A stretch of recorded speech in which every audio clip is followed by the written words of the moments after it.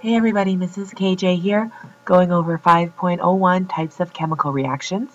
There are 5 main types of chemical reactions that you need to tell which one is which, and it's all about looking for patterns. So the first one is called a synthesis reaction. So this is type number 1, synthesis. So write that on your paper. Then write element plus element yields compound. So this arrow, when we're in chemistry class, we don't say arrow, we don't say equals, we say the name for it, which is yield. Like instead of stopping at an intersection, you might yield. Well, in that case, it means slow down. This case, yield means produce. So the arrow is pronounced yield. So again, you're writing all this in your notes. Number 1, synthesis. Element plus element yields compound.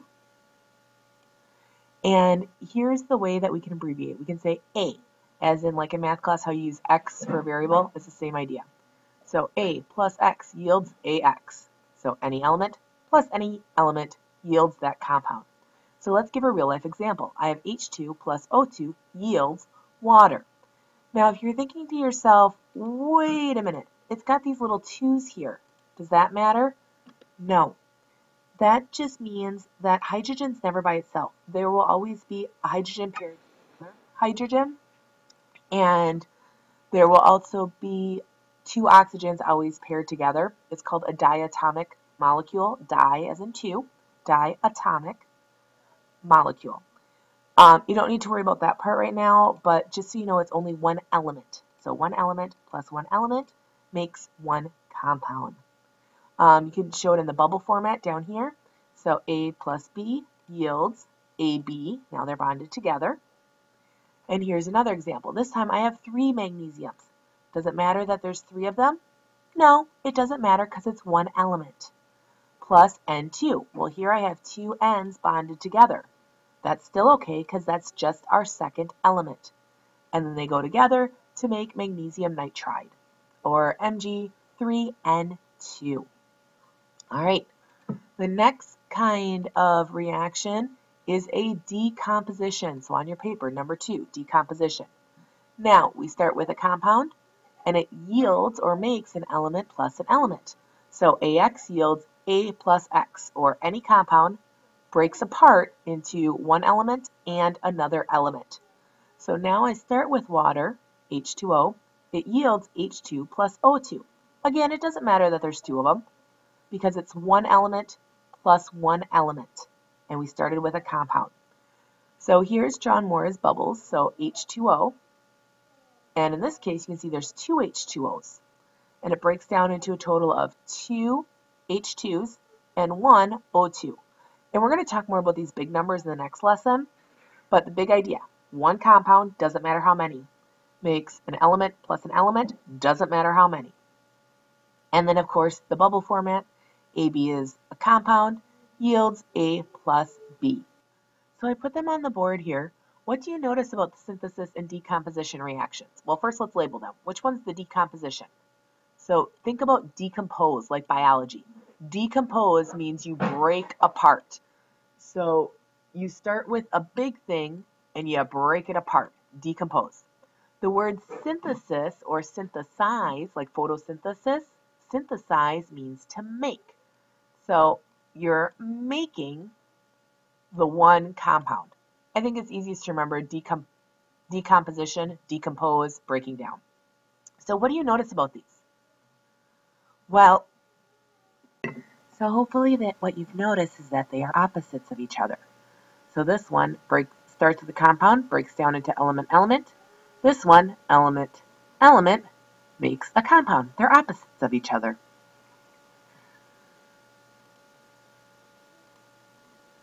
All right, now number 3. It's a single displacement or a single replacement. It doesn't matter. They mean exactly the same thing. I use them interchangeably, so you'll hear me say both of them, and that's just how it is. They mean the same thing.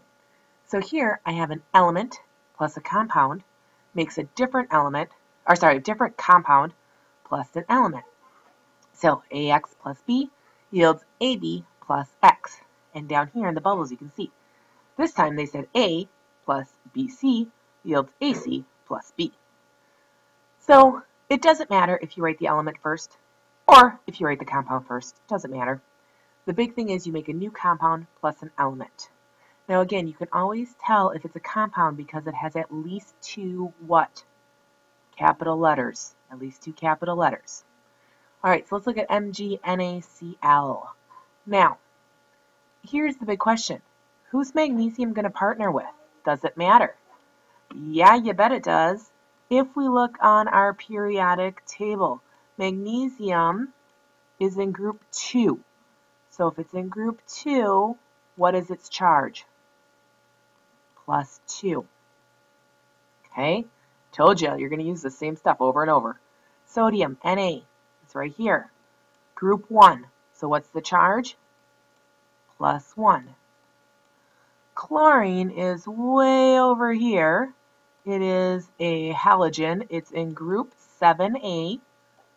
And so it's going to gain 1 electron for a negative 1 charge. So which one is magnesium going to bond with? It has to bond with Cl. Why? Because you have to have a positive and a negative together. And then by itself will be sodium. Now, are we done with our formula? Oh, no, no. So I knew that magnesium was plus 2. Chlorine was minus 1. So make your formula. Remember, this 2 goes down here. So it's MgCl2. And this 1, you can write it. You don't have to. Mg1Cl2. Or a little bit neater here. MgCl2 plus Na. Now, I wrote the exact same thing down here, but I switched these two around. It doesn't matter. It's like math class. You know how in math class, 2 plus 3 equals 3 plus 2? It equals 5 no matter which one you put first. It's the same idea. Okay? So it's element compound makes compound element, or element compound makes element compound. It doesn't matter. It doesn't matter as long as you keep them on the correct side of the arrow of the yield. Same thing when I start out. I can have element compound or compound element. It doesn't matter. Okay? As long as you see one element and one compound, you know it's a single replacement reaction. Or single displacement, same thing. All right, now we have a double displacement or double replacement. This is like what we did in the Unit 4 lab. Now we have a compound plus a compound yields compound plus a compound.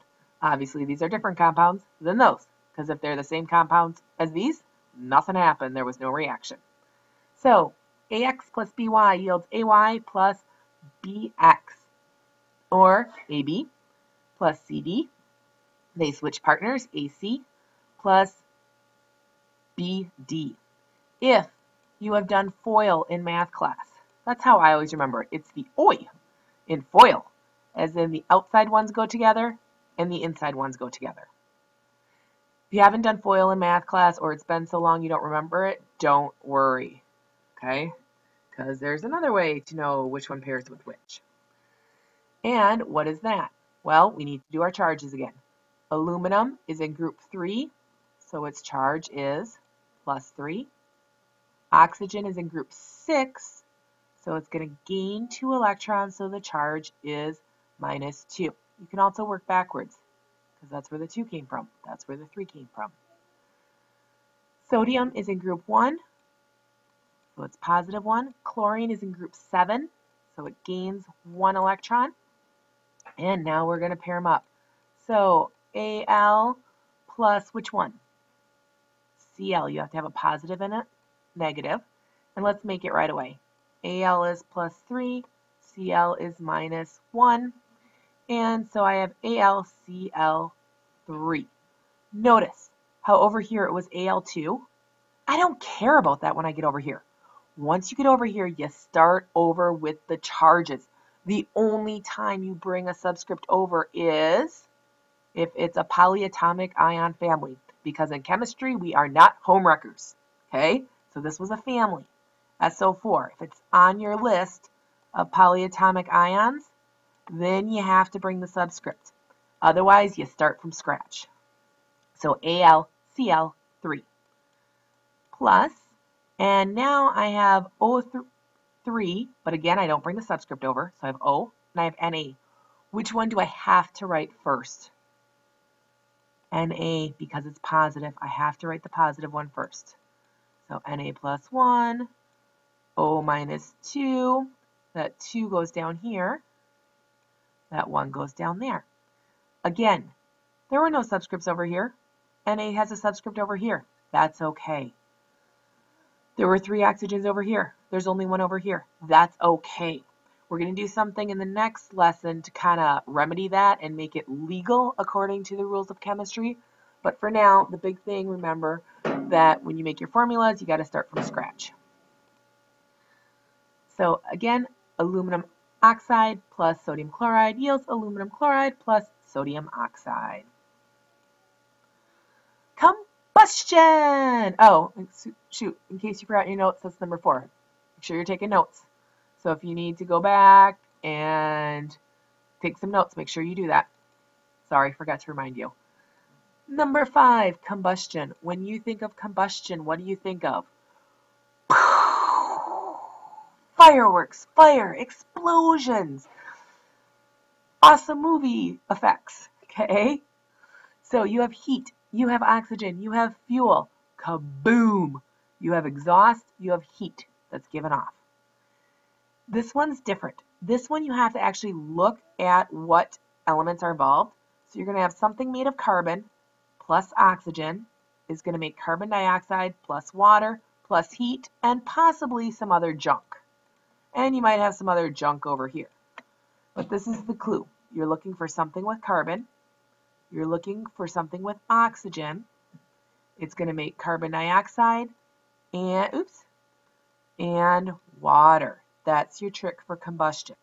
All right, so those are the big tricks of what you need to know.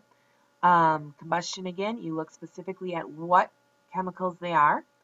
And the other ones, you're looking for the pattern. So compound, compound, compound, compound, double displacement. Element, compound, compound, element, single displacement, because single, only one switched. This one, break it down. Decompose. One thing, break it down. Versus synthesis, which means to make. So element, element makes a compound. All right, let's do a few practices. So check it out. 1, 2 capital letters, compound.